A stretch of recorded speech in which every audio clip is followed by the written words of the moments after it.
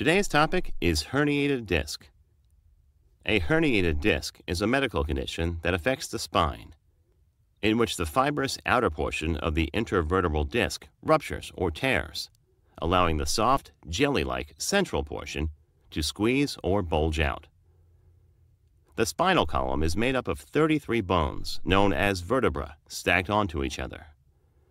Accordingly, the column includes 7 bones in the cervical spine, followed by 12 bones in the thoracic spine, and 5 in the lumbar spine, followed by 5 fused vertebrae in the sacrum and 4 fused vertebrae in the coccyx at the base.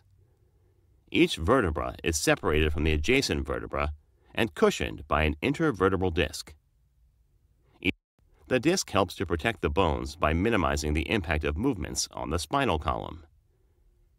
A herniated disc can occur in any part of the spinal column.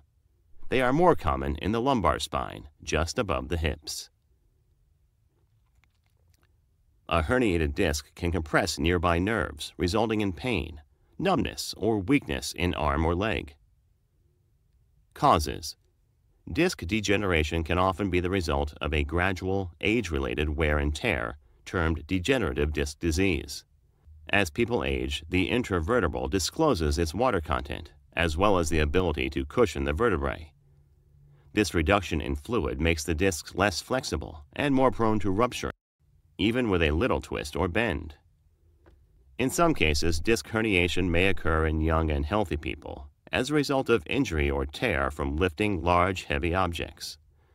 This injury may occur after twisting while lifting a heavy item, or using the back muscle instead of the leg muscle while lifting heavy objects. Certain factors that may increase the risk of a herniated disc may include excess body weight, genetics, an occupation that is physically demanding, sedentary lifestyle. Symptoms: a cervical herniated disc symptoms may include pain in the neck, shoulders, or arms, numbness or weakness in the neck, shoulders, or arms. If the disc herniation is large and compresses the nerves in the spinal column, there may be numbness, weakness, and stiffness in the legs, loss of bowel control, a difficulty with bladder control. A thoracic herniated disc symptoms may include pain in the mid-back, pain or numbness that travels from the back to the front of the chest or upper abdomen. If the disc herniation is large and compresses nerves in the spinal column, there may be numbness, weakness, and stiffness in the legs, loss of bowel control, a difficulty with bladder control. A lumbar herniated disc symptoms may include persistent or continuous back pain that is worsened by movement, sneezing, coughing, or standing for long periods of time, unexplained muscle weakness in the leg, difficulty walking, incoordination, changes in bowel or bladder function, pain that starts near the back or bottom and makes its way all down the legs to the foot, decreased reflexes at the knees and ankles. Typically, symptoms are experienced on one side of the body, but in cases where the disc herniation is large and presses on the nerves within the spinal column, both sides of the body may be affected. Diagnosis and treatment. Diagnosis is made based on the history, symptoms, and physical examination.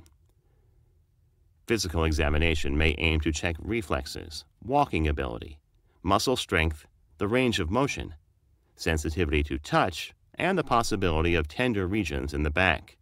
If any other medical condition is suspected, or the doctor needs to find the location of the herniated disc and see which nerve is affected, the doctor may order MRI imaging, CT scan, or myelogram. Treatment. Treatment options include medication, therapy, and surgery. Medications may include over-the-counter pain medications such as ibuprofen or naproxen. Doctors may prescribe narcotics such as codeine or an oxycodone-acetaminophen combination if OTC medication doesn't improve pain. If muscle spasm is present, muscle relaxants may be prescribed. Cortisone injections that are injected directly into the area of the herniation to help reduce pain and inflammation. Therapy may be suggested if the pain does not resolve within a few weeks. Physical therapists may show patients positions and exercises designed to help relieve the pain. In very small cases, surgery may be required.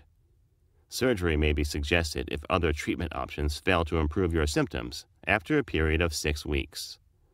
Surgery may include either removing just the protruding portion of the disc or removing the entire disc.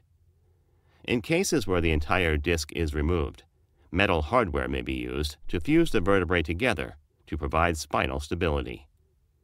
In very rare cases, the surgeon may suggest an artificial disc replacement.